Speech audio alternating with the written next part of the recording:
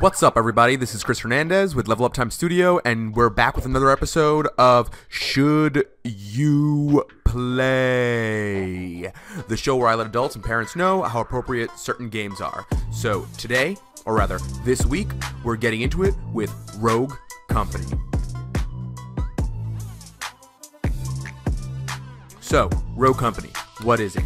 Rogue Company is a free-to-play multiplayer third-person shooter video game developed by First Watch Games and published by Hi-Rez Studios. The game is released into open beta on October 1st, 2020. That's this year. You can play Rogue Company on Windows via the Epic Game Store, Xbox, PlayStation 4, Nintendo Switch, and Google Stadia. The game starts you out with 6 free rogues who each have their own special abilities. The more you play as a rogue, the more your mastery with that particular character goes up. This is separate from your actual profile level. Now, how kid appropriate is the content and what should we know? I mean, there's a lot to know here. The game is realistic, meaning that there's no crazy special abilities like laser beams, summoning dragons, etc. Most special moves are somewhat grounded in real-life tech.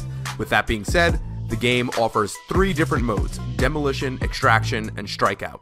They each play a tad different from each other, but they share one similar concept, which is to take over a certain point on the map and rack up as many kills as you can. Now, let's get to my favorite part here. There is an in-game store, and you all know how much I hate in-game stores. It allows players to purchase emotes, spray tags, and skins.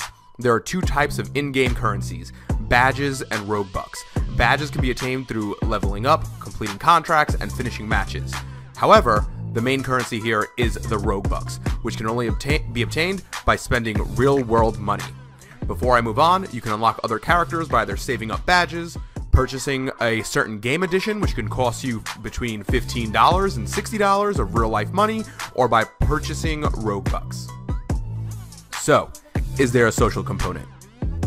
Big yes here, people. Rogue Company is a 4-person team-based third-person shooter. You need to talk to your team, as communication between teammates can make or break a game. This is where things get dangerous, as I always say. Talk to your kids, make sure they know stranger danger applies to people both online and not just people they see in the street. So what's the cost here? The game is free to pay unless your kid swipes your credit card.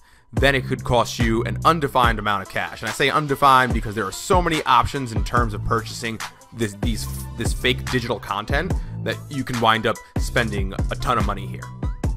So, what's my final rating or my approval? I'd definitely say this game is 18 plus.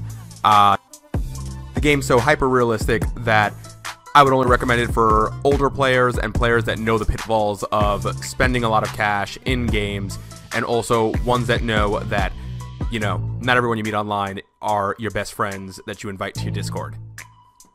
Thanks for watching, everybody. Don't forget, if you're watching this on YouTube, hit that subscribe button. If you're watching this on Instagram, throw me a follow. Don't forget to tune in to the Hi-Rez Studios podcast, available on all podcasting platforms. Again, this is Chris Hernandez. You've been watching Should You Play, and we'll see what we review next week.